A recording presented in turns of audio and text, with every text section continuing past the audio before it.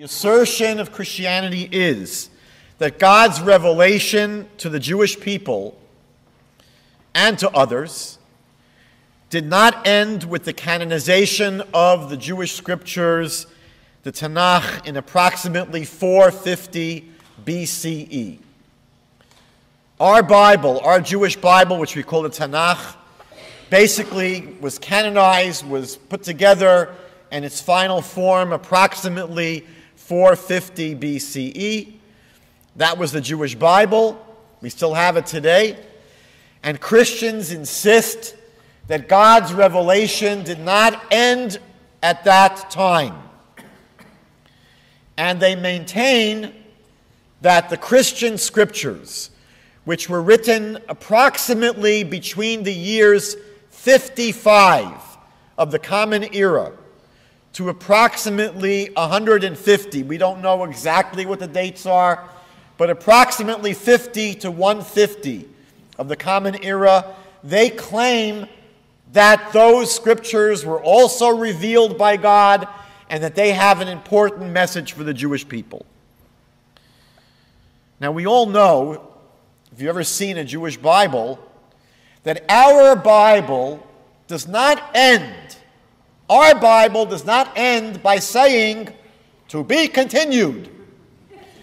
Our Bible does not end by saying, "but wait, there's going to be more." That's important to realize. Our Bible never says that. Now, what the church did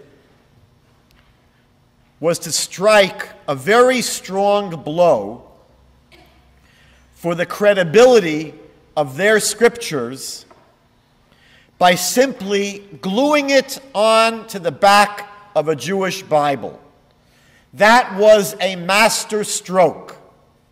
Rather than having a separate Bible, we have the Jewish scriptures, the Tenach, and then they would have their own New Testament and have it as a separate book. What they did was to put it into one big book. They glued their scriptures onto the back of our scriptures, and they called it the Bible. The word Bible means book. And it seems like one big book now. I'm reading an amazing book now called Sleights of Mind. You know that magicians use something called sleight of hand. This is a wonderful book called Sleights of Mind. It's written by two scientists, neuroscientists, who make a study of the practice of magic. And they're trying to understand how magic works from a scientific perspective.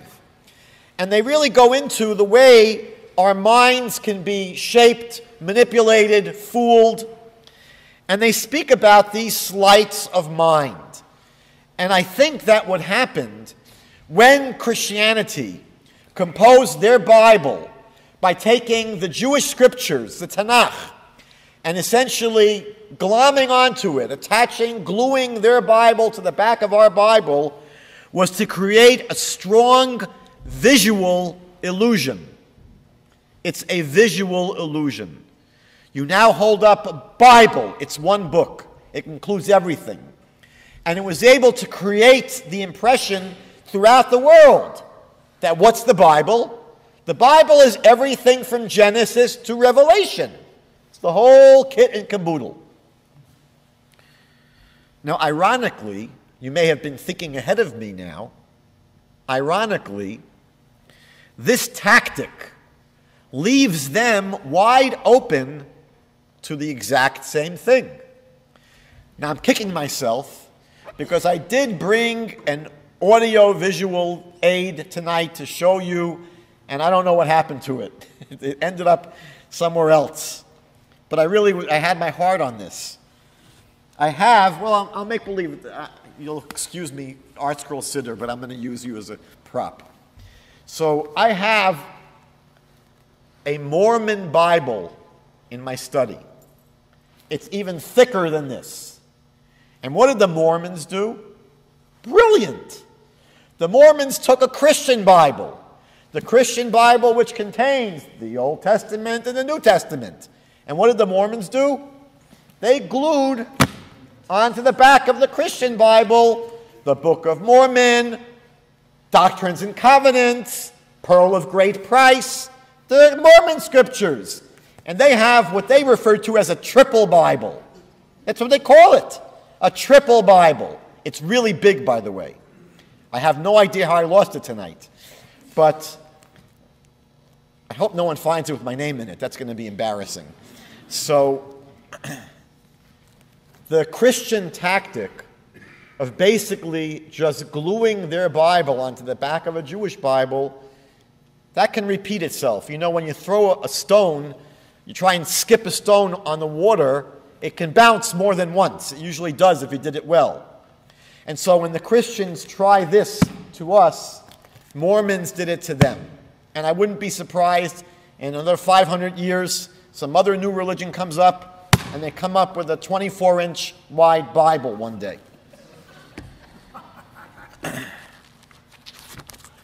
What we're going to try to do tonight is understand why we as Jews do not accept this amalgamation of Christianity claiming that their books really should be part of our Bible. We're going to begin, if you hopefully have these source sheets on page 1. I'm not going to skip around, we're going to go straight through, but I will call the page occasionally. So we're going to begin tonight by asking a very important question. When a person claims that God spoke to them, because again, when we are reading the Bible, we're not reading a Reader's Digest. We're not reading a book off of the New York Times bestseller novel list. We're not reading some statement made by the mayor of Mississauga.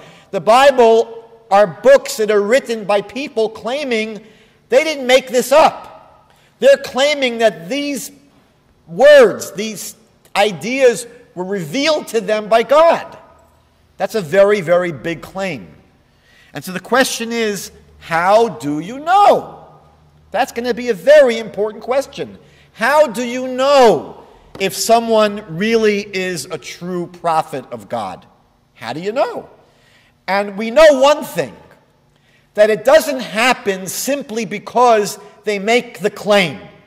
Meaning that you don't become a prophet just by claiming you're a prophet, because truth be told, every false prophet claims to be a prophet.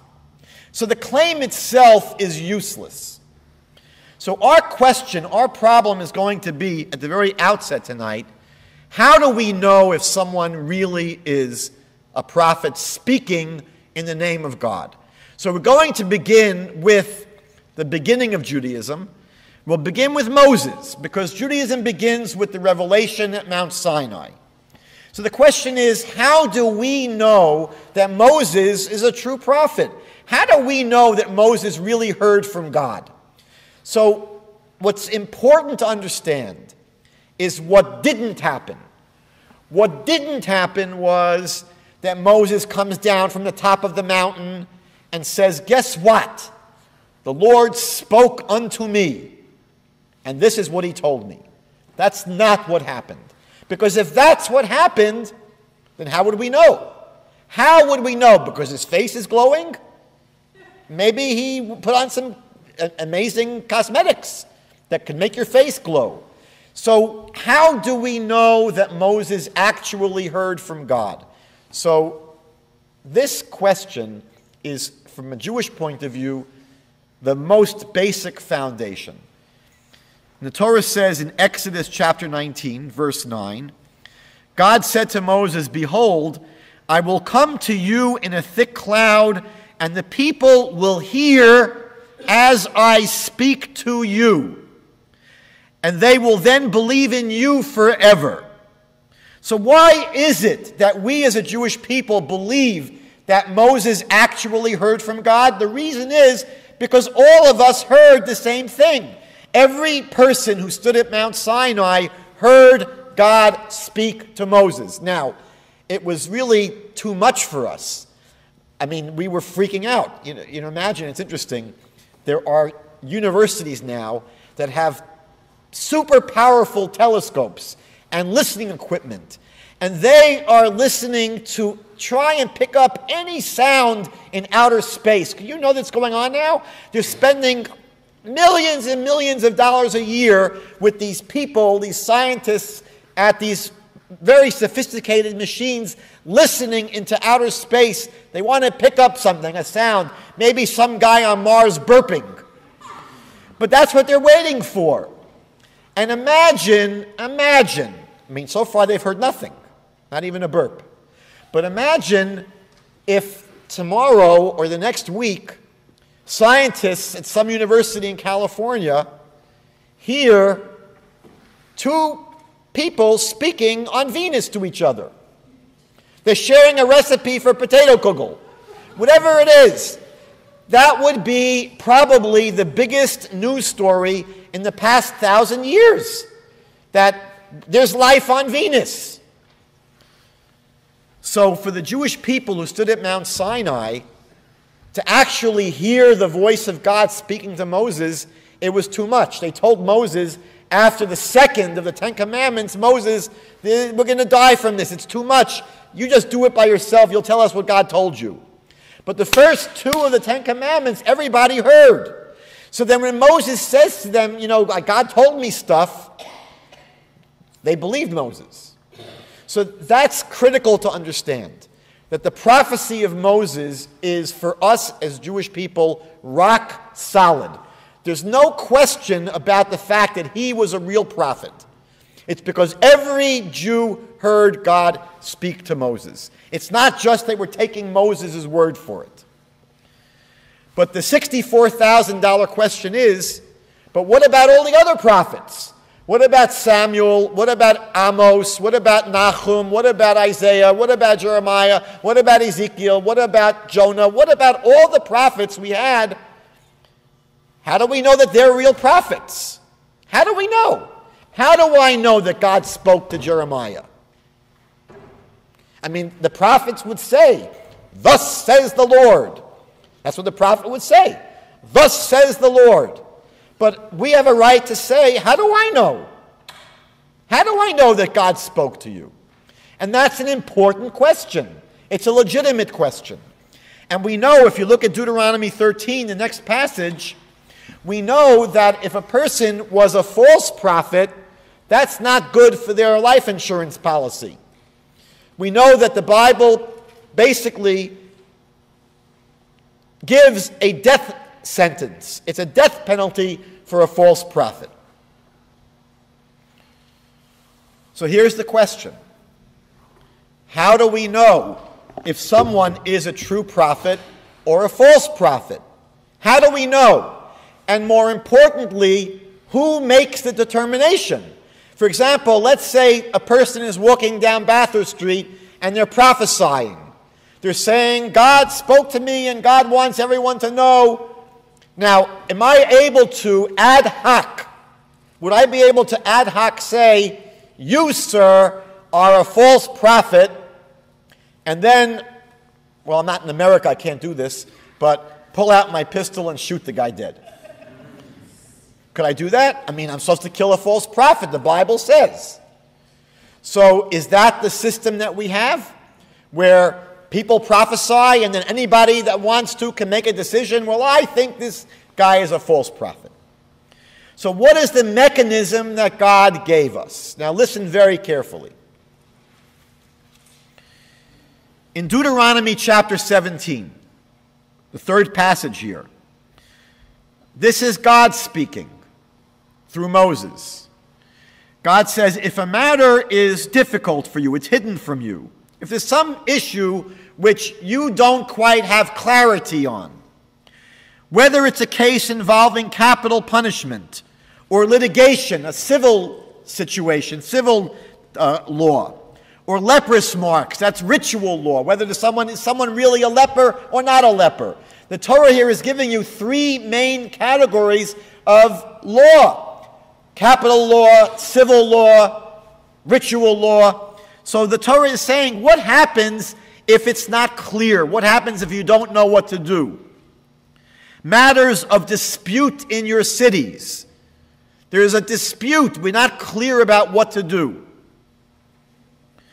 Then you shall rise up and go to the place that Hashem your God shall choose. You shall come to the priests, the Levites, and to the judge that exists at that time,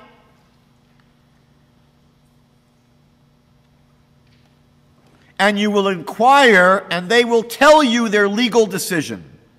You shall do according to the word that they will tell you from the place that Hashem will choose, and you shall be careful to do according to everything that they shall teach you, according to the teaching that they shall teach you, and according to the judgment that they will tell you. Do not stray to the right or to the left. So let's think about this for a minute. What God is saying is, if you don't know if someone's a true prophet or not, and you don't know if there's a false prophet, who makes the decision? Who makes the determination? The leading sages of any generation. The leading sages of that generation. Now wait a second. We're all grown up here. They're human beings, these judges.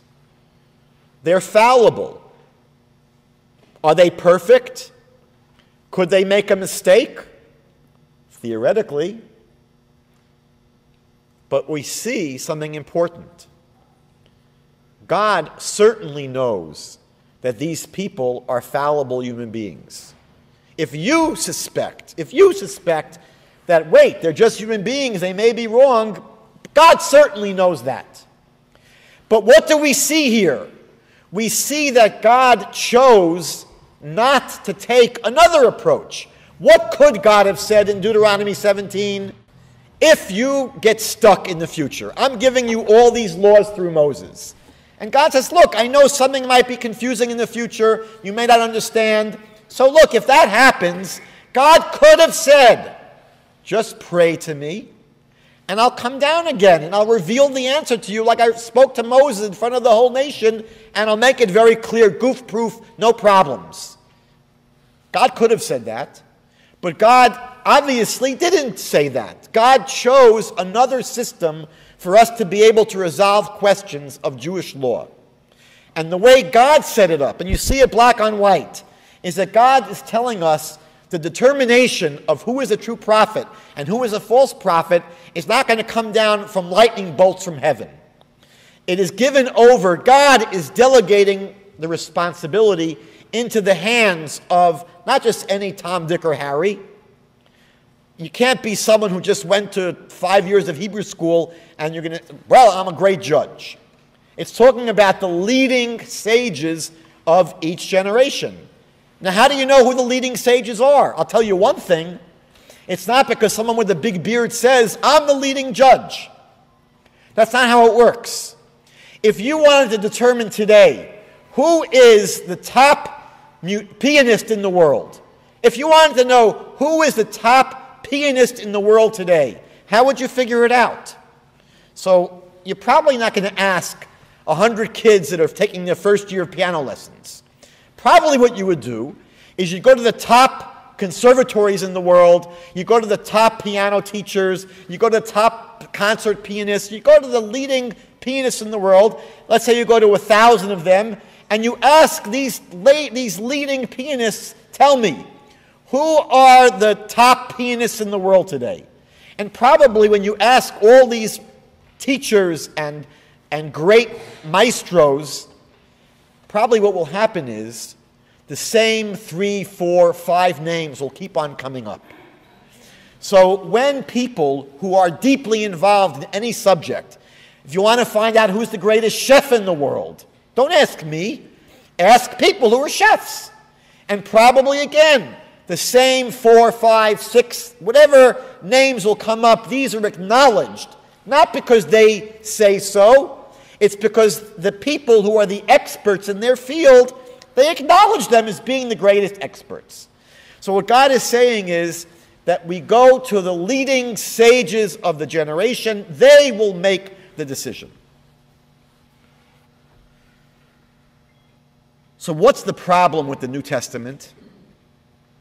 The problem is, very simply stated, that the mechanism that God set up did not let them pass through. Meaning, the people who wrote the New Testament, whoever they were, were not acknowledged by our sages as legitimate prophets. As a matter of fact, prophecy ended in Israel about 450 BCE. So by the first century of the Common Era, if someone tells you, God spoke to me, I'm a prophet, well, you'd probably say, I don't think so, buddy. We don't have any more prophets. And if we were going to have prophets, it would only be because the leading sages of any generation would say, yes, we think that you are really a prophet. So this really could have been the end of the lecture tonight. Thank you very much. Have a nice evening. Because that really is checkmate. It's checkmate. Because again, the system that God set up tells us that the gatekeepers, the people that make the determination are not the people who write the books. You can't just come to the Jewish people and say, hey, I wrote the book of Matthew. This comes from God. You've got to put it in your Bible. Really? It doesn't work like that. It never worked like that. It didn't work with Jeremiah. It didn't work with Isaiah, that they just claimed to be prophets and then everyone said, fine, you must be a prophet. The system that God set up requires that the leading sages acknowledge you as a prophet, and then more than that, we had as a Jewish people over 1 million prophets. Did you know that? We had over 1 million prophets. I think the rabbis say 1,200,000 prophets. We only have a few dozen books in our Bible. Imagine if we had 1 million books in our Bible. You couldn't even put it on 1,000 computers. So we don't only determine if someone is a true prophet through our sages, but we also determine which true prophets become part of the Bible. How do we know if your prophetic utterances should be put into the Bible? That's also only determined by our great sages. Now, what is the credibility of the New Testament? First of all, we know one thing, that if God really wanted to make it clear to us that there was a new ball game and a New Testament, God could have very easily spoken publicly to the Jewish people, because a lot of Jewish people were living in the land of Israel. They were going to the temple. God could have showed up at the temple and said, look, Jews, I know it's been 450 years since the last prophet. I got a big one for you, a New Testament, a whole new ball of wax, and it could have been a public revelation. We know that that didn't happen. So all we have with the Christian Bible are the authors of these books: Matthew, Mark, Luke, John, Paul, Peter, James, Titus. And they're claiming, what are they claiming? They're claiming not that we made up these books on our own. I just wrote this wonderful book of fiction. They're claiming that this is revelation. They're claiming that this came through prophecy, through God. Now, we know that they didn't get the revelation publicly. We know they didn't even present their writings in Hebrew. Hebrew is our holy language. They're presenting these writings in Greek. Why all of a sudden is God speaking to the Jewish people in Greek? That's Greek to me. And we don't even know who these writers really are. If you study Christian scholars will point out that the fact that Matthew wrote the book of Matthew is not really clear. The book of Matthew, if you read it, it doesn't say at the end, by Matthew. The authorship of these books is part of church tradition. So we don't even know who these men are, except possibly for Paul. We know that Paul wrote possibly 13 of the 27 books of the Christian Bible. Some of the books by Paul are disputed. But we certainly know that the most important books, we'll see tonight, were written by Paul, and we know something about him. But Matthew, Mark, Luke, John, we really don't know much about these people. We don't even know if necessarily they're Jewish. So we don't come to these books with a lot of expectations. But the question is, how can we really evaluate them? And what I want to share with you is an approach that I didn't have to use this source, but I was very curious. What do Christians do with the Book of Mormon? What do Christians do with the Book of Mormon? Because the same claim that Christians are making to us, Mormons are making to Christians. Everyone understand that? So again, the Christian comes to us and says, look, Rabbi Skobac, your Bible's going to get a little bit bigger because it's not just, from Genesis until Chronicles. It really includes all these books from Matthew to Revelation. That's the claim the Christian makes to us. And the Mormon says to the Christian, look, I'm sorry, Pastor so-and-so, the Bible now includes the Book of Mormon, the Pearl of Great Price, and Doctrines and Covenants. So I have in my library about a dozen books written by Christian theologians, and they try to explain why they don't accept the Book of Mormon. So I said, you know what? That sounds like a good approach to me. Not that we would need those books, because it just simply makes sense anyway. The basic criteria that they used was, do the Book of Mormon, do the Mormon scriptures, are they consistent with what the Christian Bible teaches? Meaning, from a Christian point of view, if they have their Bible, and their Bible teaches certain principles of faith, and then the Book of Mormon comes along and contradicts those principles of faith, the Christian says, I don't accept it. How could I possibly accept it? It contradicts what I already know to be true.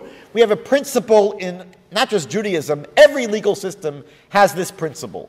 In Judaism, it's called like this: Hamotzi mechavero olav haraya.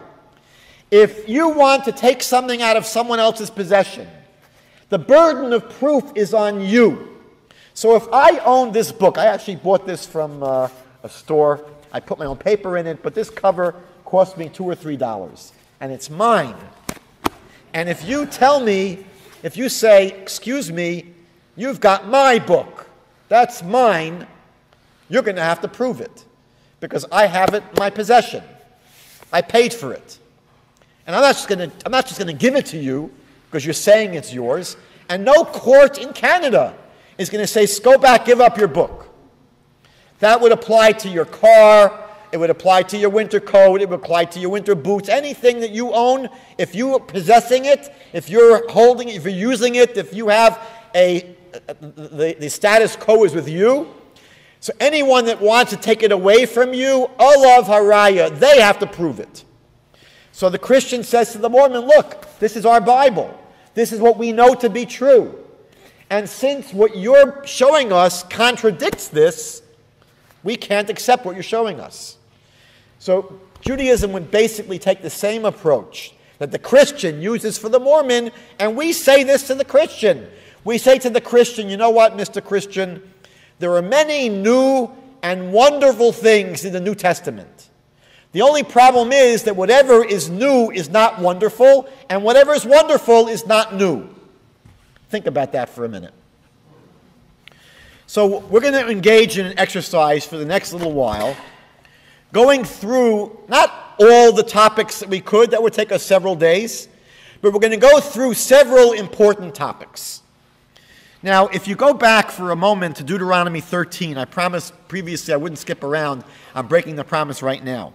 But if you go back to the second passage here, Deuteronomy 13, let's read it together. When a prophet or a person who has visions in a dream arises among you and produces a sign or a wonder, and the sign or wonder comes about of which he spoke. So here's someone that is making a prediction, and the prediction comes true. And they say, let us follow other gods that you did not know, and we shall worship them. Do not listen to the words of that prophet or to that dreamer of dreams, For Hashem your God is testing you. Because you could ask the question, wait a minute, if this guy is a false prophet, why would God give him the ability to do miracles? So the Bible here says, because God is going to be testing you to see if you're going to follow some guy that can do amazing magic tricks, or you're going to listen to God. So God says he's testing you to know whether you love Hashem your God with all your heart and all your soul. Hashem your God you shall follow, and him you shall fear. His commandments you shall observe, and to his voice you shall hearken. So the two issues that are brought up here in Deuteronomy 13, the two things that the Bible focuses on, that it does not want us to be misled about, even if someone can perform amazing miracles, is we should not worship a God that we didn't know. We should not turn to a God that we never heard about before, a new God, and we should not stop observing the Torah commandments. Now, let's start on the bottom of page 1. Why was Abraham chosen as the first Jew? Now, the New Testament gives its reason for why they believe that Abraham was chosen as the first Jew. This is a quote from the book of Galatians, chapter 3, verses 6 through 10. Galatians was a book written by Paul. And he writes the following, even so, and when I'm going to be quoting tonight from the Christian Bible, whenever the Christian Bible quotes the Jewish Bible, I put that in italics. So Paul says, even so, and now he quotes from the Jewish Bible. Abraham believed God, and it was reckoned to him, it was considered to him as righteousness. That's a verse in Genesis chapter 15. So Paul is seizing upon this verse, where the verse says that Abraham believed, and that belief was considered to be righteousness. So Paul says, therefore, to be sure that it is to those who are of faith who are the sons of Abraham. Paul says, who are the sons of Abraham? People that have faith. And the scripture, foreseeing that God would justify the Gentiles by faith, preached the gospel beforehand to Abraham, saying, all the nations shall be blessed in you. So Paul now says, so then those who are of faith are blessed with Abraham the believer. For as many are of the works of the law, meaning those people who put their emphasis not on faith, I believe, but people who put their emphasis on following the Torah, observing the commandments, what Paul calls the law. He says those people are under a curse. So here in this paragraph, what you see happening is a major theme in the writings of the New Testament. They contrast the relative importance of faith, which basically means for them belief in the Messiah. I believe in the Messiah. Because what happens in Christianity is that the observance of the Torah gets replaced by faith in the Messiah. For them, it's Jesus. So here Paul is contrasting the relative importance of keeping the Torah, observing the commandments, versus faith. And he says, you see, by Abraham, what did God consider to be righteousness? Abraham's faith. So Paul says that's why Abraham is really chosen, because of his faith. But what does the Torah say, our Bible say, about why Abraham was chosen? Look at the bottom of page 1. God says, for I have chosen him in order that he may command his children and his household after him to keep the way of the Lord by doing righteousness and justice. What's essential is not only your faith. Faith is part of it. What's essential is what you do with that faith. That's why the Jewish Bible has a verse which says, the righteous shall live by their faith. It's not just what you feel inside your heart. That internal faith has to lead to a transformed life. And God says about Abraham, I know about Abraham, because he has the proper faith, he will teach his children to follow the way of God by doing proper actions. And then God says, and in your seed all the nations of the earth shall be blessed because you have obeyed my voice. God says, why were you chosen, Abraham? not because you simply believed, but because you obeyed. On the next page, page 2, God says, "And I will multiply your descendants as the stars of heaven, and I will give your descendants all these lands, and by your descendants all the nations of the earth shall be blessed." Why?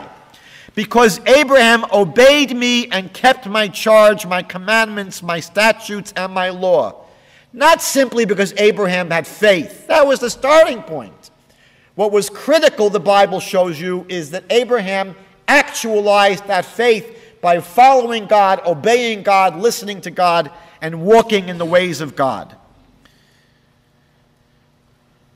We see, by the way, that Paul just seized upon one verse which says that faith can be counted as righteousness. What Paul ignores are the next few verses I cited for you. For example, Deuteronomy 6:25 says, "And it will be righteousness for us if we are careful to observe all these commandments before the Lord our God, just as he commanded us." So what is considered to be righteousness is not simply having faith. In the Jewish Bible, the emphasis is on living according to that faith. If you go through not just the question of why was Abraham chosen, but think very carefully. Our relationship with God as a Jewish people. What is the foundation of our relationship with God as a people? The Bible is very clear about this. Look at Exodus chapter 19, verses 5 through 6. It's the third paragraph here. God says to the Jewish people, "Now then, if you will indeed obey my voice and keep my covenant, then you shall be my own possession among all the people, for all the earth is mine. And you shall be to me a kingdom of priests and a holy nation." Meaning that God is saying that the chosenness of the Jewish people is based upon our observance of the Torah. And we will see this theme repeated over and over and over again. So for example, skip one paragraph and go to where it says, "Know therefore that the Lord your God, he is God, the faithful God, who keeps his covenant and his loving kindness to 1,000 generations with those who love him and keep his commandments." God will establish his covenant not only with those people who have faith in him, but who keep his commandments and obey his laws. He says, "You shall therefore keep the commandments and the statutes and the judgments that I command you this day to do them. And it shall come to pass, if you hearken to these judgments and keep them and do them, then the Lord your God will keep you to the covenant and the mercy that he swore to your fathers." In the next passage, Deuteronomy 26, "This day the Lord your God has commanded you to do these statutes and judgments, and you shall therefore keep and do them with all your heart and with all your soul. You have avouched the Lord this day to be your God, and to walk in his ways, and keep his statutes and his commandments and his judgments, and to hearken to his voice. And the Lord has avouched, he's promised to you this day, to be his peculiar people as he promised you, and that you should keep all of his commandments." So you see, we can't go through all the passages. There are dozens which repeat the same idea over and over. The Bible hits us over the head with it. That our relationship with God is based upon the observance of the Torah. Let's turn to page 3. The book of Psalms, chapter 103. "But the mercy of the Lord is from everlasting to everlasting upon them that fear him, and his righteousness to his children's children, to such as keep his covenant, and those that remember his commandments to do them." Jeremiah chapter 7, "But this is what I commanded them, saying, obey my voice, and I will be your God, and you will be my people, and you will walk in all the way which I command you, that it may be well with you." Again, it's all based upon not simply having faith, but observing God's commandments. Now, this is not the most critical issue in the world. Why was Abraham chosen? Why were we chosen? But if you want to know from a Jewish perspective, one of our main issues with the New Testament, it's what the New Testament teaches about the obligation to keep the Torah. Let's just look at a few passages. Again, there are many, many passages We just chose a few here. I want you to first understand, and I want you to listen carefully to me, that it's quite possible that Jesus of history, not the Jesus that Christians believe in, it's quite possible that Jesus of history himself never intended to start another religion, never intended to abolish the Torah, and there seems to be good reason to believe that Jesus and his immediate followers were Torah-observant Jews. We have many other lectures that you can listen to on this topic, but it seems, at least prima facie, that the earliest movement of Jesus and his students did not come to negate the Torah. But what happens is, pretty clearly, that Paul, who again writes most of the New Testament, Paul, someone who never met Jesus, becomes the primary teacher of what Christianity became. Meaning Christianity is not really based upon the teachings of Jesus. There's very little in Christianity based upon the teachings of Jesus. Christianity is based upon the teachings about Jesus by people who never met him, like Paul. So what happens is, when Paul has his run-ins, when Paul meets up with those original followers of Jesus who knew Jesus and walked with Jesus, they're suspicious of him. And one of the reasons that they were suspicious of him, you'll see right here. They say in Acts chapter 21, "And they are informed about you, Paul, that you teach all the Jews which are among the Gentiles to forsake Moses." Paul, we're hearing about you, that you're teaching the Jewish people in the diaspora, because Paul did not hang out in Israel. Paul left Israel to go around the diaspora, the Greco-Roman communities, to preach his vision of who Jesus was. And these followers of Jesus, the ones that knew Jesus and walked with Jesus, they're saying to Paul, "Wait, Paul, we're hearing about you, that you're teaching the Jewish people who are among the Gentiles in the diaspora to forsake Moses, not to observe the Torah anymore, saying that they ought not to circumcise their children, neither to walk after the customs." This is a rumor they were hearing about Paul. Now, why in the world would they hear such a rumor? Maybe because that's what was going on. But let's let Paul now speak for himself. And again, I could have quoted 100 verses for you. We'd be here for all week. I just selected a few. Paul says in Romans chapter 8, "Therefore we conclude that a man is justified by faith without the deeds of the law." I'm sorry, that's Romans chapter 3. Paul says in Romans chapter 8, "You are not under the law." Again, law for him means Torah. In Greek, the word law is nomos. Nomos is the Greek translation of Torah. So Paul says, "You are not under the Torah, but under grace. For the law of the Spirit in the life of Messiah Jesus has made me free from the law of sin and death." Again, Paul says in Romans chapter 10, "For the Messiah is the end of the law for righteousness to everyone that believes." For Paul, faith in the Messiah replaces performance of the mitzvot. He writes in Galatians chapter 3, "Wherefore the law was our schoolmaster." I would translate, anyone have a bike when they were kids with training wheels? Right? You had a two-wheel bike, but you couldn't ride a two-wheel bike, so you put on training wheels. That's what he's saying. He's saying the Torah was our schoolmaster. It was a training wheels to do what? To bring us to faith in the Messiah, that we might be justified by faith. But after faith has come, we are no longer under the schoolmaster. We throw away the training wheels. We don't need them anymore. Paul writes in Galatians chapter 5, "Stand fast, therefore, in the liberty with which Messiah has made us free, and not to be entangled again with the yoke of bondage. Behold, I, Paul, say to you, if you be circumcised, Messiah shall benefit you nothing." In the book of Ephesians chapter 2, "For he," referring to Jesus, "is our peace, who has made us both one and has broken down the dividing wall of hostility. By the way, that's the wall between Jews and Gentiles. It's teaching here that Jesus broke down the wall between Jews and Gentiles. How? By abolishing in his flesh the law of commandments and ordinances. And finally, the book of Hebrews chapter 8, quoting a passage in the book of Jeremiah, which speaks about God making a new covenant. So the author of Hebrews says, when he said a new covenant, he made the first one old.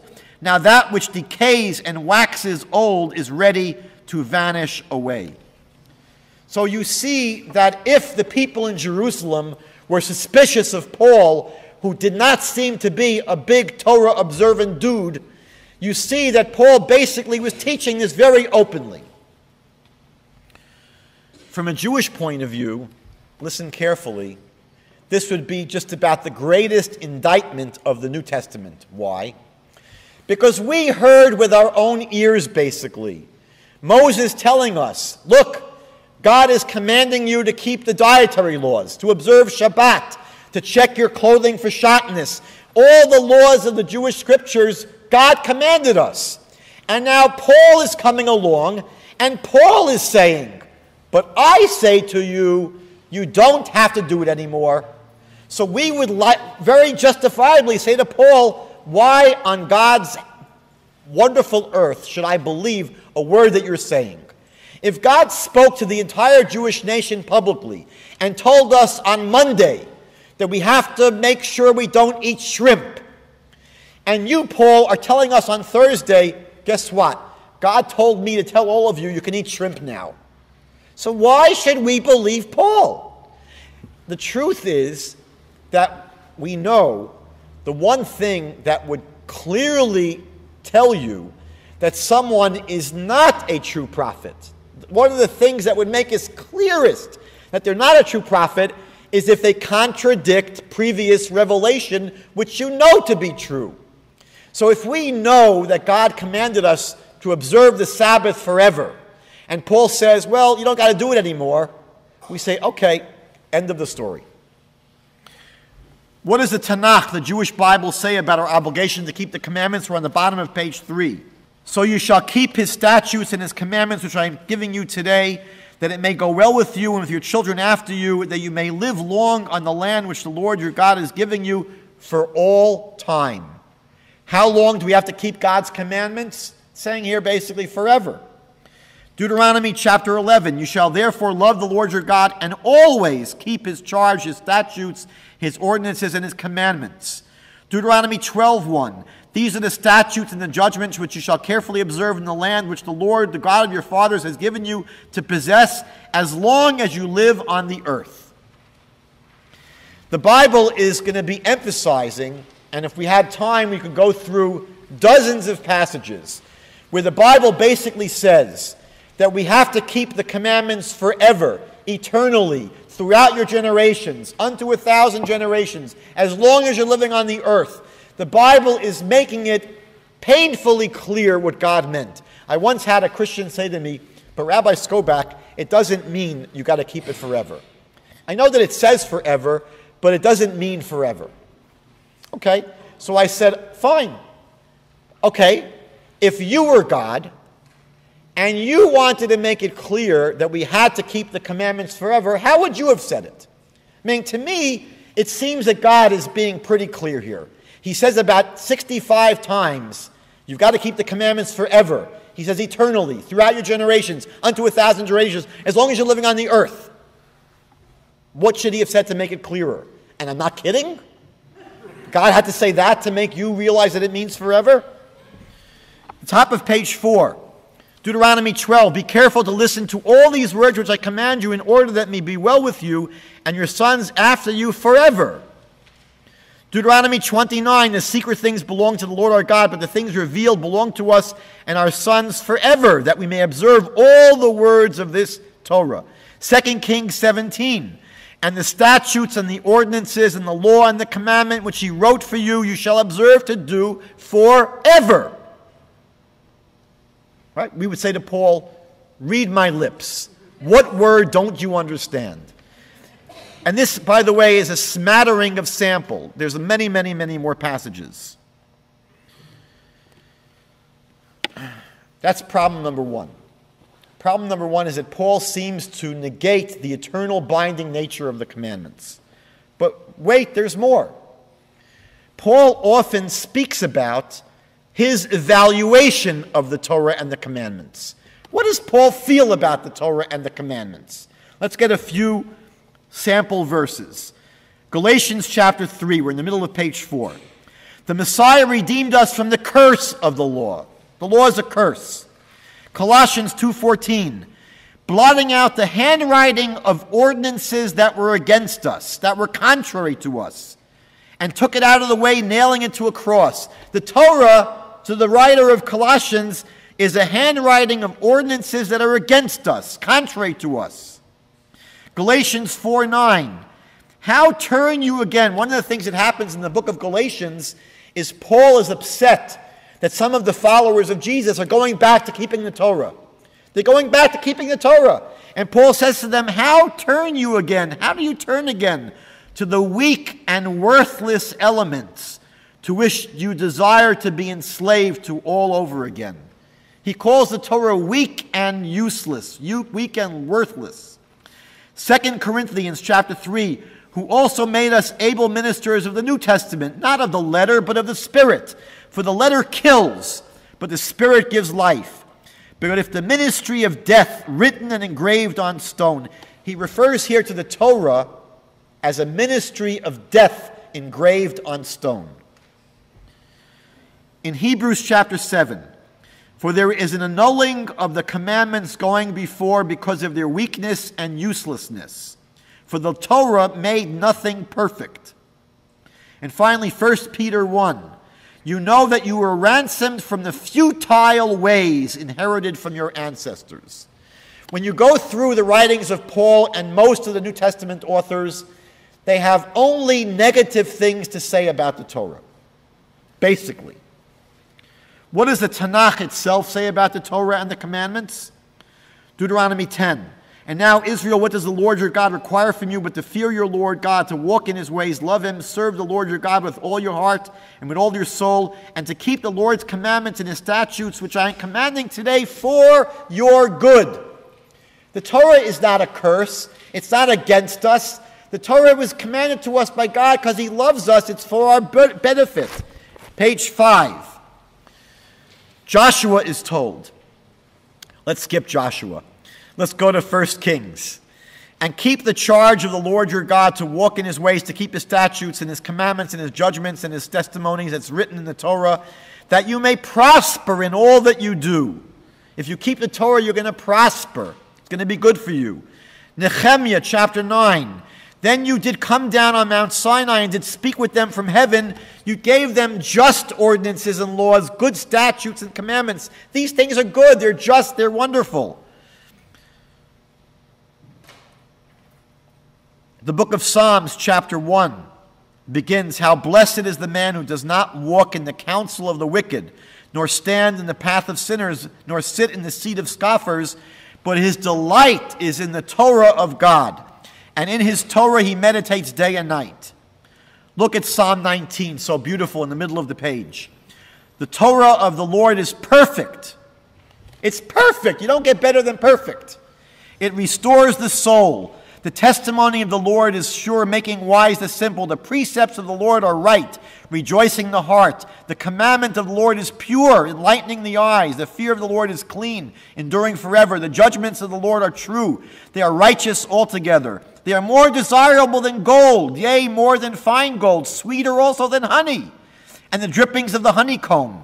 Moreover, by your servant is warned, in keeping them there is great reward. When you read what our Torah says about the mitzvot, they are described as the most beautiful, wonderful thing in the planet. If you go to Psalm 119, which is, I'll tell you a story.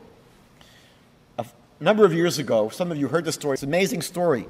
I get a phone call from a priest here in Toronto. Not any priest, he's a priest on a cloistered monastery, which means that these guys don't go into the community to serve the community. They sit on this monastery all day and all night, and they pray and they meditate. Calls me up, he wants to convert to Judaism. I say, why?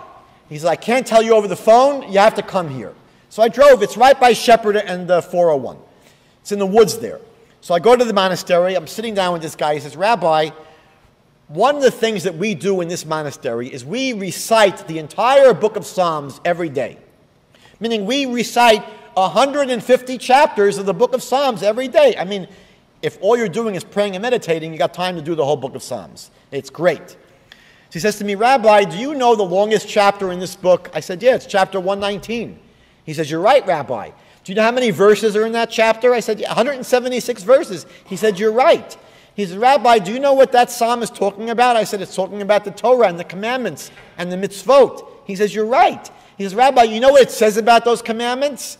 He says, it says in this psalm, the whole psalm, over and over and over and over again, 176 verses, the longest chapter in the Bible, how beautiful the Torah is, how sweet the commandments are, they're more precious than gold, sweeter than honey. He says, I'm saying this chapter every day for the past 15 years.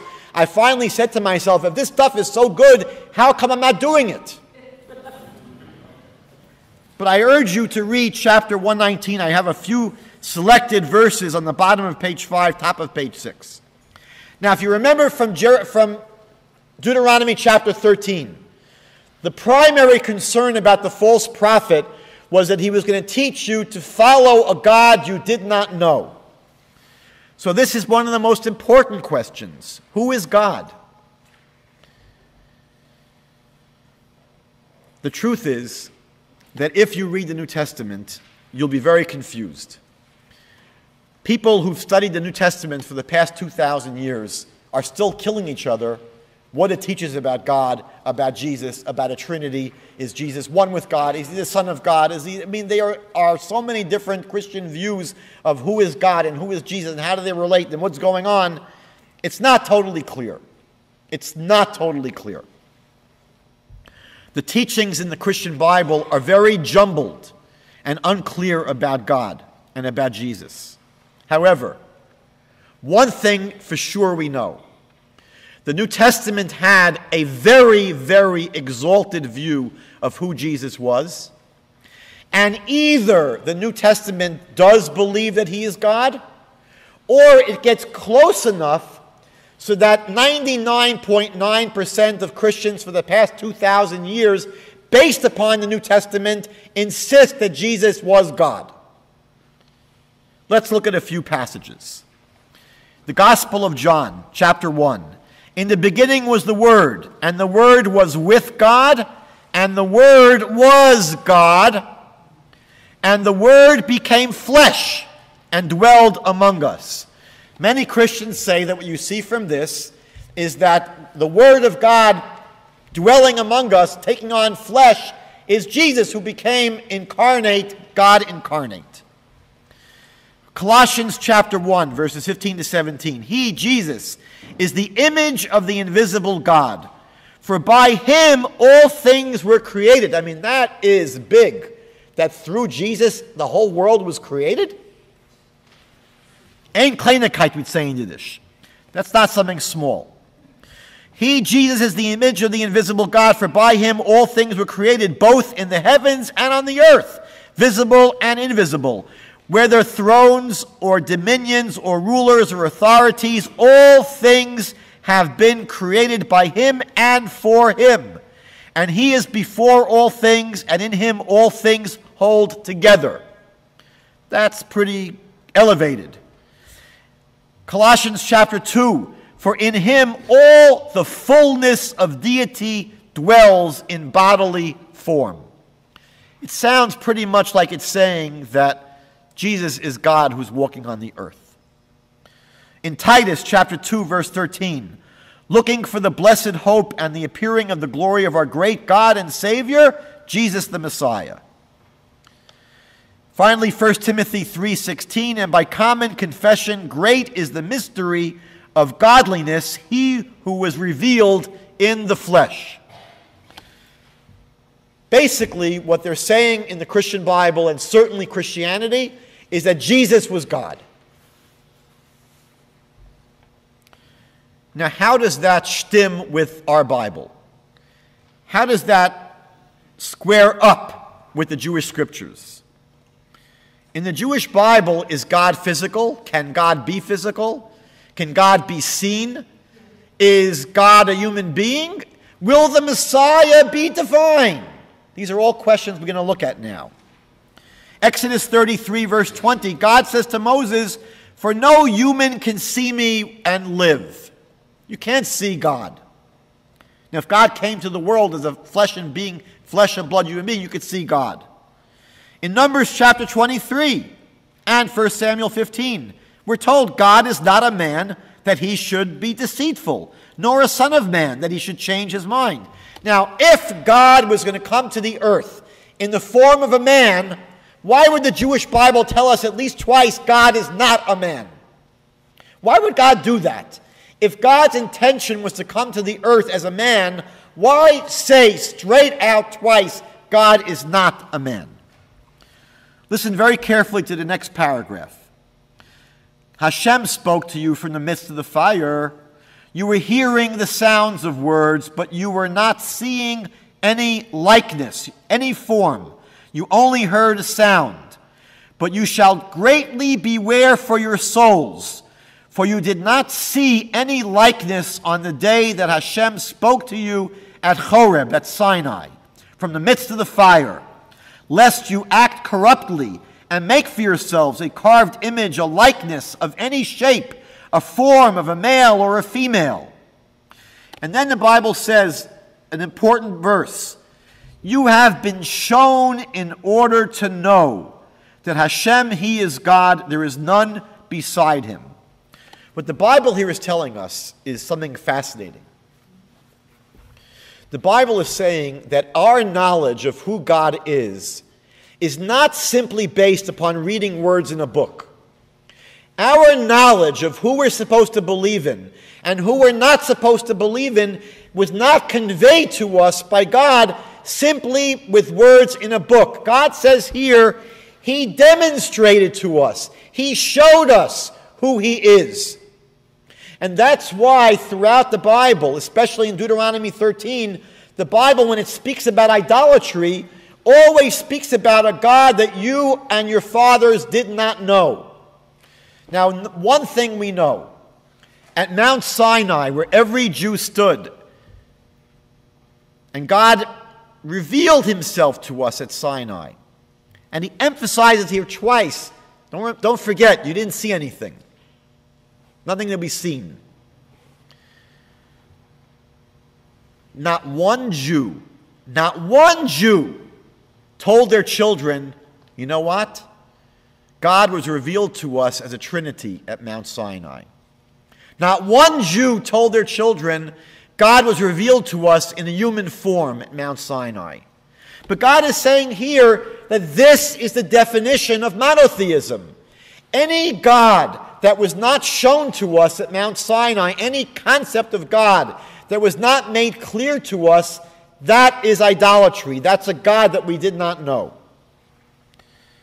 Isaiah chapter 42, he says, to whom can you liken God?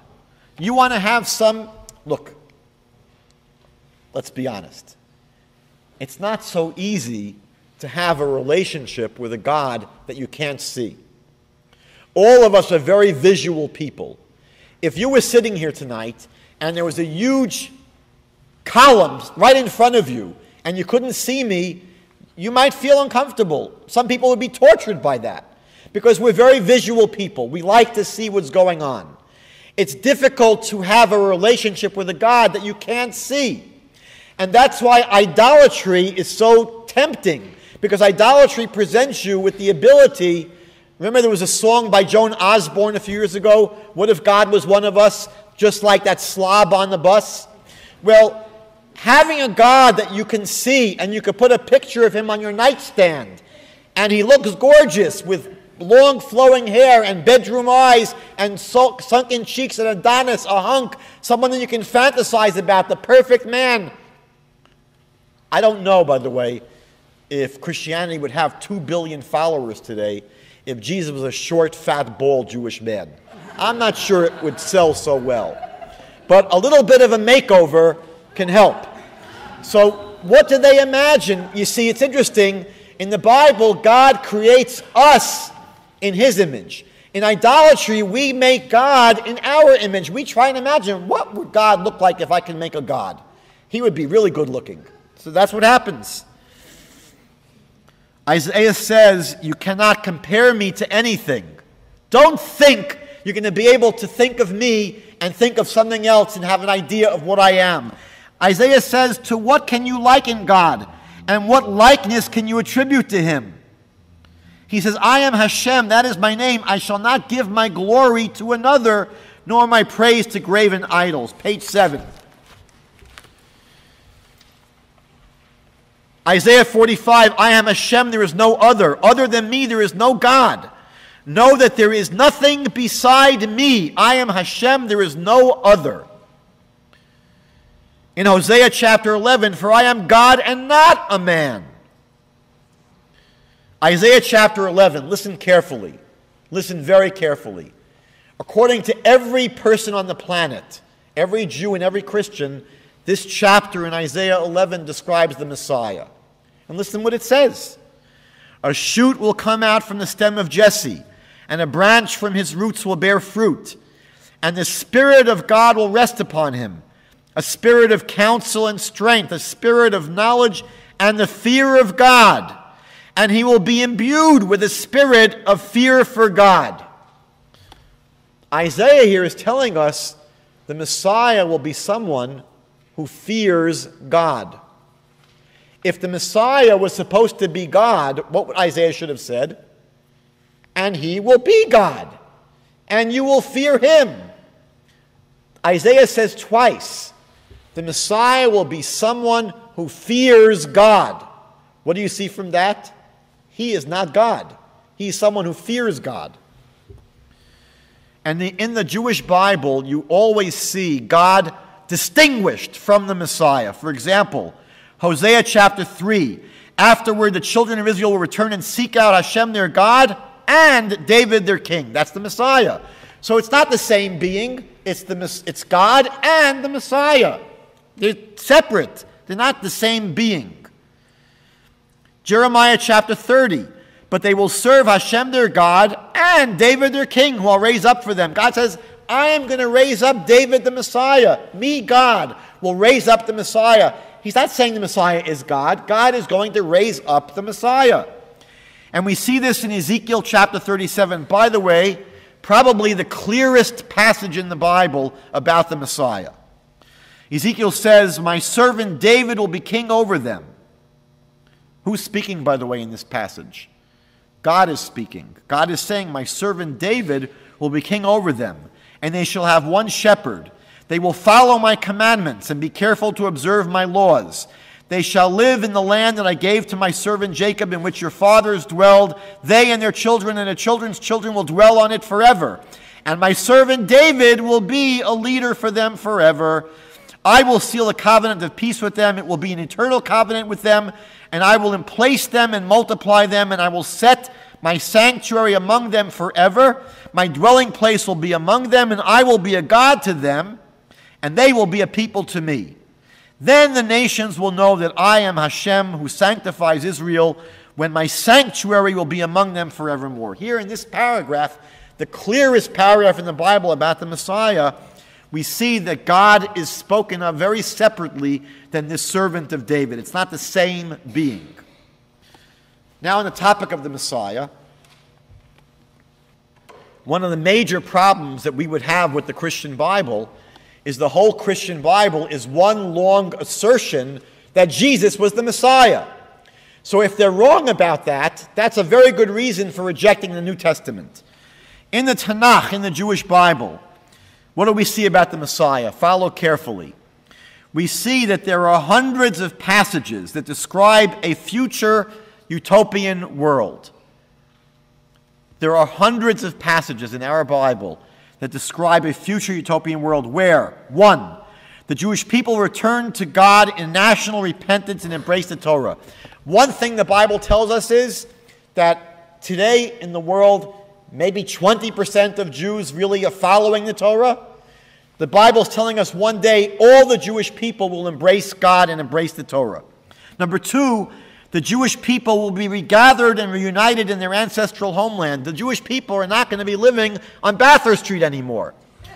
Believe it or not, Jewish people are going to be living in Eretz Yisrael, at least almost all of us. And not just the people of Judah. The 10 lost tribes will be reunited with us. So if there are only maybe 13 million Jews in the world today, we're talking about another, who knows, 80, 90, 120, 200 million people coming. It's going to be tight in Tel Aviv. 3, we're going to live there in peace. The Bible says when we come back to our land, it's going to be not in warfare, it's going to be in peace. Number 4, the Holy Temple will be rebuilt and put into full use. Number 5, the nations of the world are going to turn to Israel for spiritual guidance. The Bible says the whole purpose for God choosing the Jewish people is so that we should be a light unto the nations. The book of Isaiah says one day the world is going to turn to our light. We're told the nations of the world will all come then to a knowledge of God. Every person on the planet is going to come to worship God. And finally, peace will spread throughout the planet. What I just described, I need all your marbles now. What I just described didn't say one word about a Messiah. All it spoke about was a transformed world. None of these passages I just described speak about any special guy. However, there are about 10 passages in the Bible that describe a righteous descendant of King David who will be wise. And he will rule as the king of Israel during this utopian age.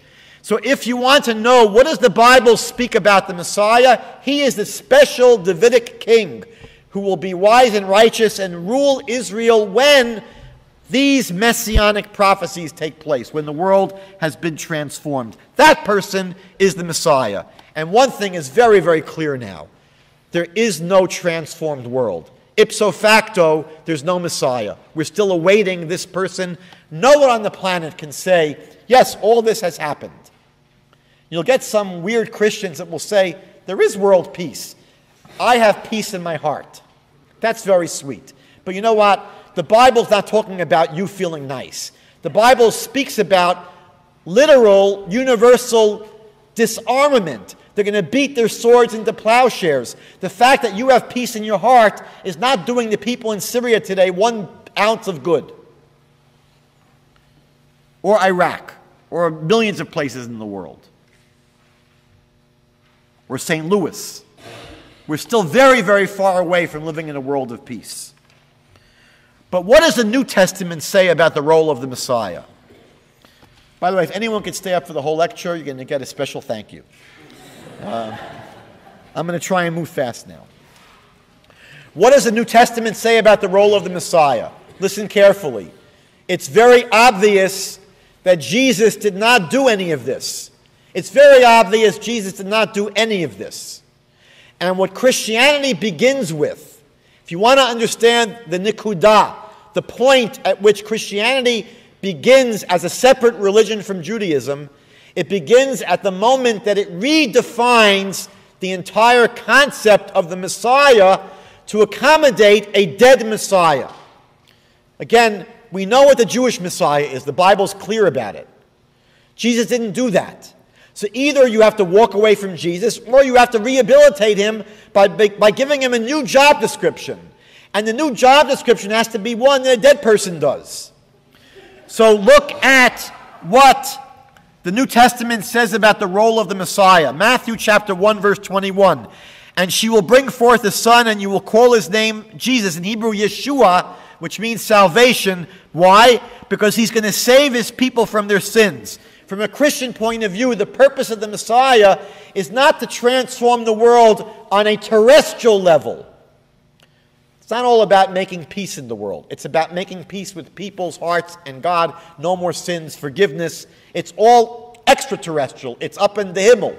It's in the Himmel, it's in the heavens. Because he didn't do anything in this world. Look at 1 Corinthians. For I delivered to you first what I received, how the Messiah died for our sins, according to the Scriptures. According to Christianity, the whole purpose of the Messiah is to die as a sacrifice for sin. That was the main reason Jesus came. Number 3, John chapter 1. The next day he saw Jesus coming to him, and he said, "Behold, the Lamb of God who takes away the sin of the world." That's how Christianity sees the Messiah. Someone who takes away our sin burden. There we have a passage in 1 Peter and in Romans. And he himself bore our sins in his body on the cross. That's what Jesus accomplished. He bore his sins in his body on the cross that we might die to sin and live to righteousness. So what you see here is essentially a redefinition of the messianic concept. 1 John chapter 2, he himself is the atoning sacrifice for our sins. And not only for ours, but for the whole world. So here we see two different views of what the Messiah is. According to the Jewish Bible, the Messiah is an earthly king who presides over a utopian world, a transformed world in this world. And in the Christian model, the Messiah is basically a spiritual being who dies to take on the sins of the world. That's the job. Very different job altogether.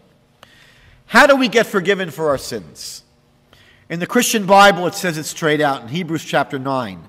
Without the shedding of blood, there is no forgiveness. For a Christian model for forgiveness, the only way you can be forgiven according to the Christian Bible, and especially according to the teachers of Christianity, especially Protestant teachers, the only way of being forgiven is to have blood sacrificed on your behalf. That's the only way.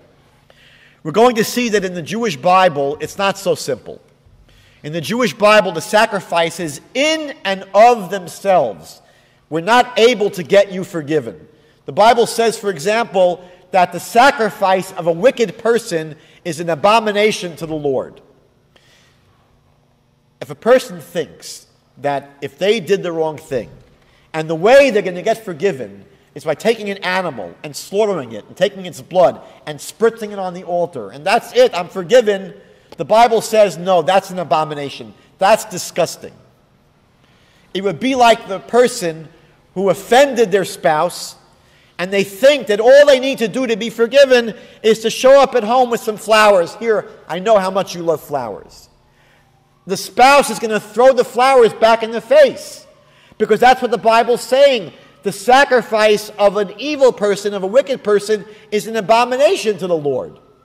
What does God expect for us to forgive us? He expects us basically to change. If sinning means that we've gone away from God, so to be forgiven, we have to come back to God. We have to change our ways. We have to, in the Bible's words, it's called repentance.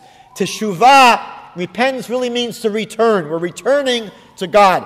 When we sin means we're straying. The word sin means to miss the mark. We're off target. To get back on target is the way we get forgiven. Now, if the spouse really wants to be forgiven, they've got to take responsibility. They have to say, you know what, I'm so sorry for what I did. I know it was horrible. I feel terrible. And they have to basically express their remorse. They have to basically express their responsibility, and they're taking ownership of what they did. They have to beg for forgiveness. Please, I beg you, forgive me. They've got to promise and make an assurance they're going to change, they're going to be different, meaning they have to go through a process of transformation. That's what will take to be forgiven. And if they're smart, they'll bring some flowers as well. But the flowers are not the essence of the process. The flowers are not the essence. So if the spouse is allergic to flowers, or if the person's too poor to bring flowers, or if there's no store open at 4 in the morning when they're coming home, whatever the problem is, if for some reason you're prevented from bringing the flowers, the real heartfelt, sincere apology and resolve to change, that's the essence of being forgiven. Let's look on page 8 in the book of Ezekiel. Now you, Son of Man, say to the house of Israel, thus you have spoken, you Jews have spoken, you've been wondering, saying, since our sins and our iniquities are upon us, and we are wasting away because of them, how can we live? The Jewish people are wondering about this question. If we have violated our relationship with God, If we have been sinning and living improperly and living out of fellowship with God, and we have broken our relationship, how can we ever restore our relationship and live? They're asking the question, the ultimate question, how do we overcome sin? God says, say to them, as I live, the word of the Lord Hashem, that I do not desire the death of the wicked one, but rather that the wicked one turn from his way that he may live. Repent, repent for your evil ways. Why should you die, O house of Israel? The prophet says the path to forgiveness from sin is by changing, by turning, by returning to God. That's what it's all about. And every single passage in the Bible, it's repeated dozens of times, says the same thing. 2 Chronicles chapter 7, if my people who are called by my name humble themselves, pray, seek my face, turn from their wicked ways, then I will hear from heaven and forgive their sin. That's what it's all about, changing. You're not going to get forgiven if you're the same miserable person. Bottom of the page, Isaiah 55, seek the Lord while he may be found, call upon him while he is near. Let the wicked forsake their way, and the unrighteous their thoughts. Let them return to the Lord, that he may have mercy on them, to our God, that he may abundantly pardon. It's all about turning away from sin. The book of Jonah, we know the famous story where Jonah comes to the city of Nineveh, and Jonah says, God's very upset with you for your sins. The book of Jonah says, not that they started bringing sacrifices, the book of Jonah says they turned from their evil ways. And it says when God saw what they had done, how they turned from their evil ways, God relented concerning the evil he said he would bring upon them. He didn't do it. They were forgiven because they changed. One very complicated topic, which we're not going to go into fully, I'm just going to skirt this issue, is the New Testament's take on the nature of man. The Christian Bible insists that after Adam and Eve sinned in the Garden of Eden, human beings became essentially full of sin, and that we cannot be different. The New Testament teaches that we are under the dominion and control of Satan, of the devil. The devil rules us. We don't have the ability to really on our own live godly lives that are pleasing to God. There's nothing that we could do. We are so filthy, the Christian Bible says, so dirty, that no matter what we do, God will never really respect it. We'll never really be in relationship with God. The Christian Bible says that we're under the control of the devil. We cannot be good. There are no people on the planet that are righteous. No one can be righteous. And that human beings do not have the ability, they don't have the ability to live righteous lives. We cannot. That's the Christian assessment of human beings. By the way, it's interesting that if you ask many Christians, why did God give us the commandments of the Bible? Why did God give the Jewish people the Bible? The answer that most Protestants will give you is that God gave us the commandments to show us that we're not capable of keeping them. And they say that the whole purpose of the Torah is to act like a mirror. And when you look into the mirror, the Torah is that mirror that you look in it and you see how filthy you are, because you see what a sinner you are and how you're not capable of keeping the Torah. That, from the Christian point of view, is the purpose of the Torah, and it shows us who we are. We're filthy, we're dirty. You know, many Protestants have a theology that's summed up by the word tulip, T-U-L-I-P. And the letter T, the first letter, stands for total depravity. They see human beings as totally depraved. We are basically miserable sinners. Filthy, miserable sinners. By the way, when you tell people that every day of their life, we know what kind of an impact it's going to have on the way they live. We know in schools where teachers are told ahead of time, your class this year is a very bright class. They're good kids. The kids do very well in school. And when a teacher is told these kids are problem kids, they're not that smart, the same kids will not do as well. So the message that Christianity has been giving people for 2,000 years is you're a useless, miserable, filthy sinner. And you cannot be good. It has a devastating impact on the quality of people's lives. What does the Bible say, the Jewish Bible?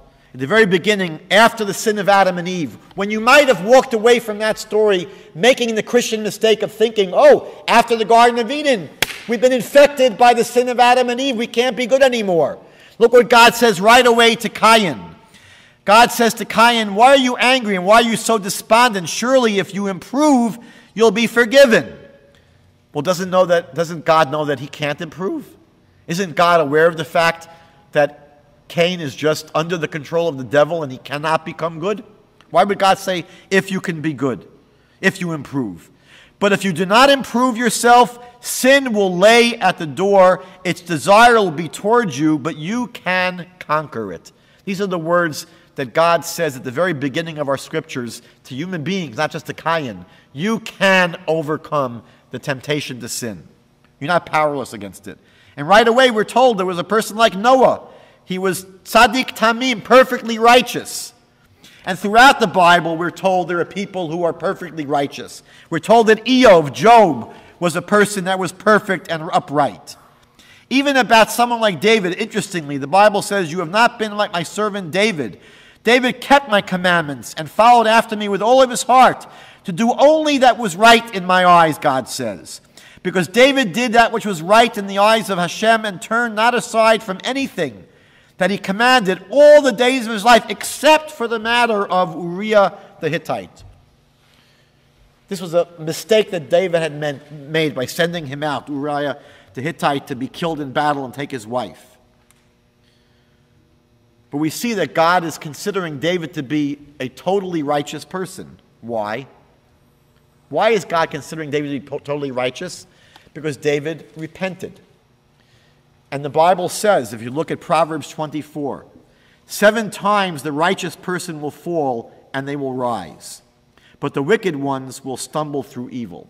One thing that you see here, and this was something that you'll see throughout the Bible is constantly contrasting the righteous to the wicked, especially in the books of Proverbs and Psalms, but throughout the rest of the Bible as well.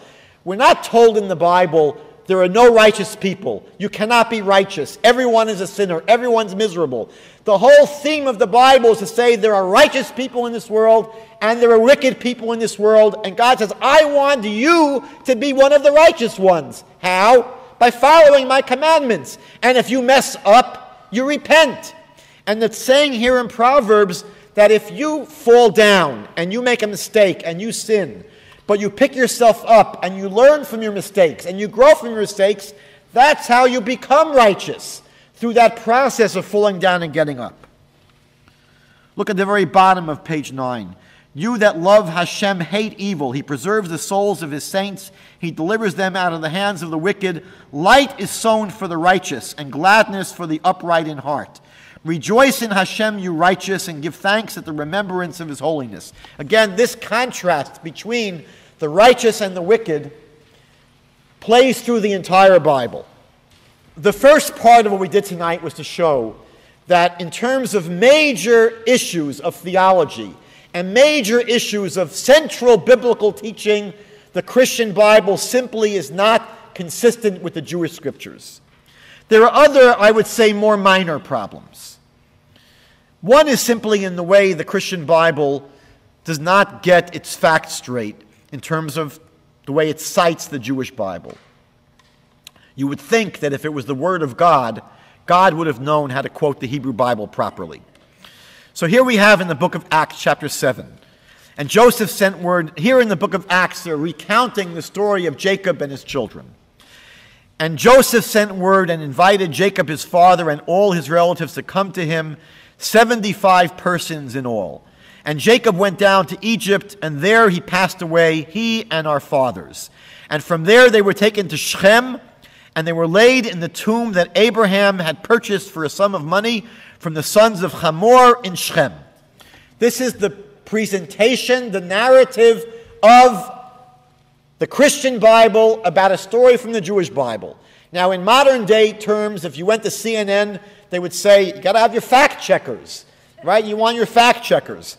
So when you check the facts here, it does not look good. One reason is that the Jewish Bible teaches us that it wasn't 75 people who went down to Egypt, it was 70 people who went down to Egypt. Now let me share with you one of the major ways in which Christians will try to answer almost all of these problems. The Christian response, which we'll see doesn't even work, but the Christian response will be, look, the New Testament writers were basing themselves upon the Greek translation of the Jewish Bible called the Septuagint. They weren't quoting from the Hebrew Masoretic text. They were quoting from the translation of the Hebrew into Greek. Now, we'll get to this claim in a few minutes, but it doesn't always work, even for their explanation. So, for example, there are 3 places in the Bible which teach you that 70 people went down to Egypt. Genesis chapter 46, verse 27, Exodus chapter 1, verse 5, Deuteronomy chapter 10, verse 22, and the Septuagint in the first 2 of those places actually does say 75 went down to Egypt. But in Deuteronomy, the Septuagint gets it right and says it was 70. Aside from that problem, the book of Acts claims that Abraham purchased this burial tomb in Shechem. If you've been to the land of Israel, you'll know that Shechem, which is today called Nablus, is not anywhere near where Abraham actually purchased this burial plot, which was in a place called Hebron, Kiryat Arba, not anywhere near Shechem. And yet the book of Acts says that the burial plot was in Shechem. Our Bible says in Genesis 23:19, and other places it was in Hebron. And finally, the Christian Bible says that Abraham purchased this plot from Hamor. And our Bible says in Genesis 23:17 and chapter 50, verse 13, that Abraham purchased the burial plot from Ephron the Hittite. So here they've managed to mangle a story from our Bible 3 places pretty quickly. Now let's get back to the Septuagint just for a moment. Why in the world would a Christian feel comfortable saying to us with a straight face, well, the New Testament writers relied upon the Greek translation of the Hebrew in the Septuagint? Why would they be comfortable saying that? You know, one of the few times the Christian Bible got it right, one of the few times, is in the book of Romans chapter 3, verse 2. You don't have it on your sheets in front of you. But Paul says in the book of Romans, to the Jewish people were entrusted the oracles of God. That's one of the few places the New Testament gets it right. Paul is saying that God entrusted the transmission of the Holy Scriptures to the Jewish people. The Jewish people never preserved the Bible in its Greek translation. I've been to hundreds of yeshivot and batei midrashot in the world. I've never been to a Beit Midrash where they have a Septuagint. I've never seen one in a Beit Midrash. Because for us as Jews, that was not in the way in which we preserved the Bible. As a matter of fact, for us, the translation of the Bible into Greek was something we didn't want to do. We were forced into doing it. And the rabbis actually, they pronounced that the day on which it took place should be a fast day. The 8th day of Tevet, it's going to be next week, was a fast day that the rabbis made to commemorate this horrible event when the Bible was translated into Greek. We do not celebrate that event. And so when we transmitted the Bible, it was always in the Hebrew text. Why would we be interested in a Greek translation of the Bible when God did not speak to Moses or the prophets in Greek? He spoke to them in Hebrew, in Lashon HaKodesh. So how could the Christians say to us with a straight face, well, these irregularities in the New Testament are because the New Testament writers were relying upon the Septuagint? That's an answer? Who cares about the Septuagint? Why does it have any credibility, more credibility than the actual Hebrew text? Now, there's a whole story behind how the Septuagint came to be written, and the truth of the matter is, it's a book that is of very poor quality control. The truth is that the Jews that were forced into translating it only translated the 5 books of Moses. You see this in the Gemara in Megillah. The Talmud Megillah speaks about this story. Josephus mentions this. There's a letter of Arastias that mentions it, meaning that we were not responsible for putting together the whole Bible in a Greek translation. And we never preserved this translation. And one of the proofs that we never preserved it is the Talmud in Megillah gives you a number of textual emendations that the rabbis made when they translated the Bible from Hebrew into Greek. If you get your hands, I have one here on our present day Septuagint. It doesn't have any of these textual emendations because it was the church that preserved the Septuagint, and it was done very sloppily. Even the church fathers negated the credibility of this book. So the fact that they have to run to it to solve problems in the text is not impressive, and we'll see that in most cases it doesn't solve the problem anyway. Let's go to just a few more examples. Number 2. The New Testament says in 3 different places that the Torah was given to us through angels. In Acts chapter 7, verse 53, you received the law as ordained by angels. In Galatians 3:19, it said that the Torah was added because of transgressions. It was ordained through angels. In Hebrews chapter 2, verse 2, for the word was spoken through angels. Now, is that how we got our Torah? We don't find in our scriptures that it was coming to us through angels. We're told it was revealed to us directly by God to Moses. There were no angels in the process. Number 6, if you were here last December 24th or 5th, we had an entire day seminar devoted to this passage in the book of Matthew, quoting a verse in Isaiah, the famous passage of the virgin birth. We see here how Isaiah is basically mangled by the New Testament. Essentially, the problem is one of mistranslation. Isaiah speaks about a young girl, and the New Testament translates it into a virgin. There are many other problems, but again, it's a classical problem from the Christian Bible trying to enlist the Old Testament improperly. Number 7, the book of James chapter 4, or do you think that the scripture says in vain, the Spirit who dwells in us yearns jealousy? There is no such verse anywhere in the Jewish Bible. You'll often find the Christian Bible inventing verses that don't exist at all. Number 8, the Christian Bible in the book of Hebrews chapter 10, therefore when he came into the world he said, and don't forget when I put it into italics, it's quoting from the Hebrew Bible. When he came into the world, he said, sacrifice and offering you did not desire, but a body you prepared for me. In burnt offerings and sacrifices for sin you had no pleasure. When you study that verse in the Hebrew Bible, Psalm chapter 40, it mentions nothing in the Hebrew Bible about a body being prepared. One of the reasons that we might think that we have a problem with the Christian Bible is because many people have observed it is simply filled with anti-Semitic references. Hatred of Jews. First verse in number 17. And so upon you will come all the righteous blood that has been shed on earth, from the blood of the righteous Abel to the blood of Zechariah, son of Berechiah, whom you murdered between the temple and the altar. That's from Matthew 23. By the way, that verse in Matthew is actually a mistake because the passage in the Jewish Bible shows you that it was not Zechariah, the son of Berechiah, it was Zechariah, the son of Jehoiada. But the important thing here is that the Jewish people as a national group are being blamed for every innocent life that was ever taken, going all the way back to before there were even Jews. You know, they blame Jews today for any time a kid in Gaza Strip falls down and bruises their knee. So it's not a new story that the Jews are blamed for everything.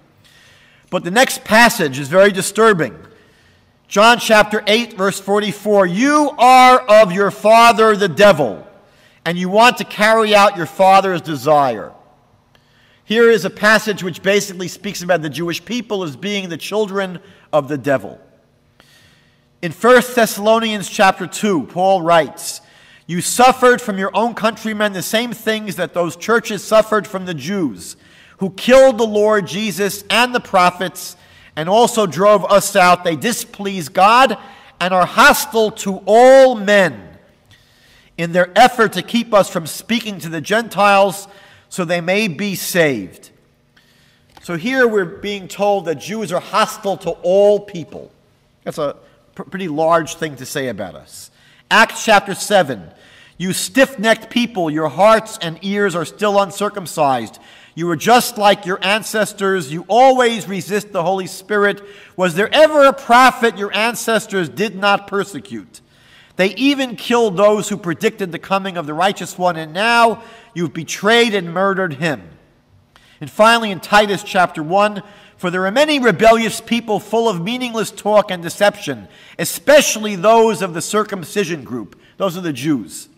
They must be silenced because they are disrupting whole households by teaching things that ought not to be taught. And that, for what reason? For lucre's sake, for the sake of dishonest gain. Aside from the fact that the Christian Bible is really full of these anti-Jewish, anti-Semitic teachings, we know that historically the Christian Bible is also quite suspect. For example, Matthew chapter 2 tells us that when Jesus was born, Herod slaughtered every Jewish baby under the age of 2 in Bethlehem and all the surrounding cities. Now, I would have suspected that had that actually happened, it would have been a big news story. Josephus, if you read Josephus, he writes a pretty detailed history of that time. He'll tell you what Roman governors had for breakfast, and yet here, the massacre of every Jewish baby under the age of 2, not just in Bethlehem, but in all the surrounding cities, are massacred by Herod's army. No one knows about it. Not in the Talmud, not in Josephus, not in Philo, not in any Roman documents. It's not even in any other books of the New Testament. And we don't have an oral history of this. The same author, Matthew, says that when Jesus was crucified, the graves of many righteous people in Jerusalem opened up, and the righteous people came out of those graves, and they walked around Jerusalem and appeared to many people. Now, if I was Matthew, I would have just told the story, and I would have said when Jesus was crucified, the graves opened up and the people came out, and then I would have shut my mouth. But he says that they didn't just come out of the graves, they came out and they walked around Jerusalem and they appeared to many people. Now again, I would have thought that if that had happened, that you're seeing all over Jerusalem these dead righteous people coming out of their graves, say, wow, I haven't seen you since your funeral. That would have been a big news story, huge. No one knows about it. Not even Mark, not Luke, not John, not Paul, no one. Just Matthew writes it, and we're supposed to just say, yeah, it must be true. If it's in Matthew, it must be true. Matthew and the other gospel writers say that Pontius Pilate, who was the procurator of Judea that crucified Jesus, Matthew says he didn't really want to do it. He was forced into it by the Jews.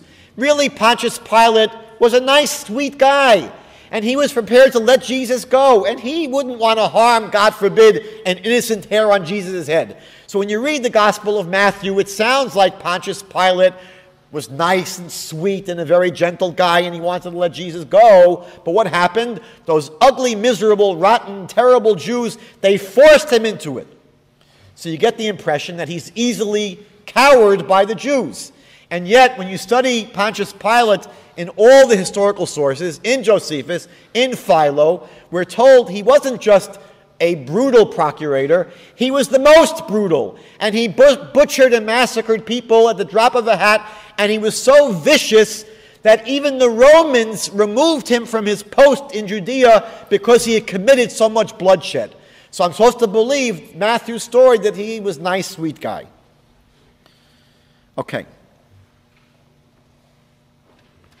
One last piece. Number 19. When it comes to the preservation of the Christian scriptures, how are they preserved over the centuries? So we're told in a book called Evidence That Demands a Verdict by Josh McDowell that there actually are hundreds of thousands of textual differences between the documents of the New Testament. In this passage, look at what he says. Of the 150,000 variant readings, only 400 caused any doubt about the textual meaning. I smile when I read that.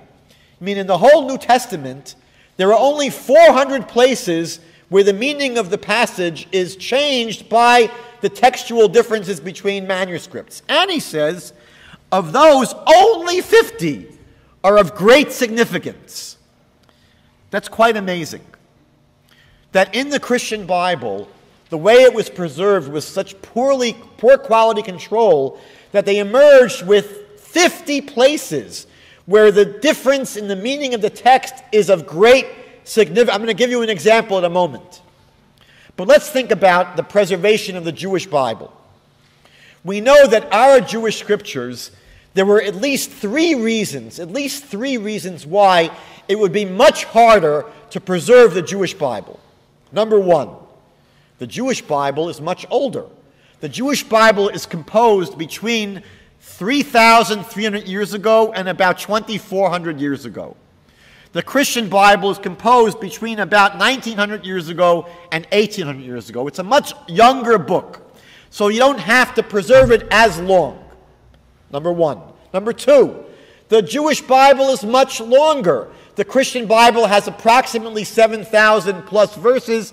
The Jewish Bible has 3 times that many verses. So our book is much longer. It would be harder to preserve. And number three, the whole world wasn't trying to kill the Christians every year. We did not have a moment of peace. We are a people that's had to preserve our scriptures in the face of ongoing attempts to annihilate us and persecute us. The Christian church, for most of its history, was in the driver's seat. No one was bothering them. And yet they walk away with a much easier text to preserve, and yet they have only 50 places where there's great significance in the discrepancy of the text. Whereas the Jewish Bible, infinitely more difficult to preserve, basically has a few dozen places where the spelling of a word is different, and the spelling does not affect the meaning of even a word. Incredible quality control in the Jewish texts. Let me give you one example of one of these textual problems in the Christian Bible. The earliest gospel, the earliest text of the Gospels is the Gospel of Mark, written about the year 70. Matthew is written about the year 80, Luke about the year 90, John about the year 100. Mark is the earliest account, and you could suggest maybe the most accurate. Maybe the most accurate.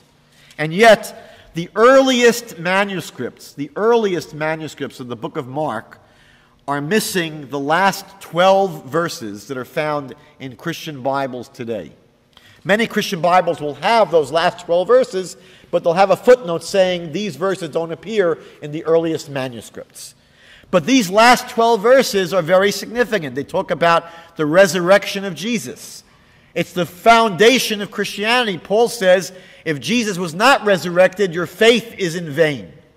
And yet here we see that the difference in the text of the Christian Bible, where today's Christian Bibles have this story, the earliest versions don't have it, and scholars suggest that that omission was so embarrassing that later writers had to stick it in. They had to make sure it was there. Let me conclude. We began today by sharing that it is significant that the New Testament only succeeded by gluing itself on to the Old Testament to give it credibility. It was a mark of brilliance by the church to take their Bible and to stick it onto the back of the Jewish Bible. And now they have the Bible with all the authority and history and significance of the Jewish scriptures. It's funny that in his book, Josh McDowell speaks about how do we know the Bible is true. One of the things he does is he shows how prophecy is fulfilled. And where are the prophecies that he shows that were fulfilled? Prophecies from the Jewish Bible. So here he has what makes the Bible true. All the prophecies fulfilled. Where do they come from? The Jewish Bible. How does his Bible get in there? It sneaks in on the coattails of the Jewish Bible.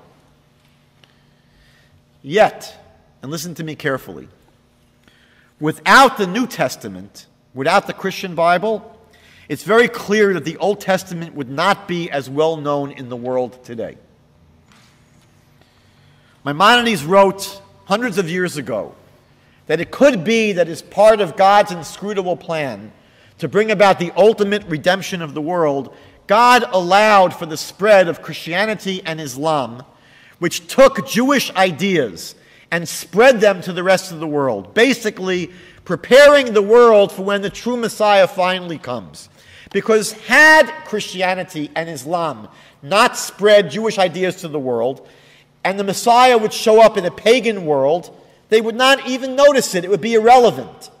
But we live in a world today where the two major religions in the world are competitive religions to Judaism. They basically are in great tension with Judaism. These are two religions that are built on the claim that even though Judaism was once true, it's all been changed with their religion. But we have this reliance in Christianity and Islam on Judaism. We're the foundation. And so Maimonides suggests that when the Messiah finally comes, it will be a concept that the world will understand and recognize. And the world will be able to say, oh, now I get it. Now I understand. But without the world being primed and readied for this, by not what we're doing, we don't run around spreading, we don't distribute Old Testaments in Nigeria. But the competitive religions to Judaism are spreading their teachings, which in many ways are Jewish teachings and Jewish ideas. And so one day, and it's happening now, the world is beginning, as Isaiah said, turning to our light. The Bible says we're to be a light unto the nations, and Isaiah promises one day the world will turn to our light.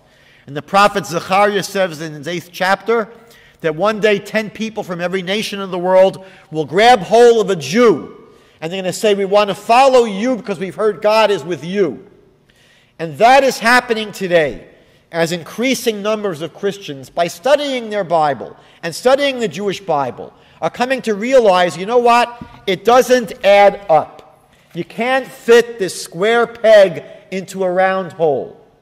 And therefore, we now have hundreds and thousands of Christians every day now turning to rabbis, turning to Jewish teachers and saying, you know what? We finally realized you guys are right all along. Please teach us. So I'm going to give all of us in this room a blessing that we should be ready when your neighbors and friends come to you and they say, you know what, I have a question to ask you. Can you please explain this to me? I want to know. That will be ready for them. Thank you all so much for your patience, and all the best.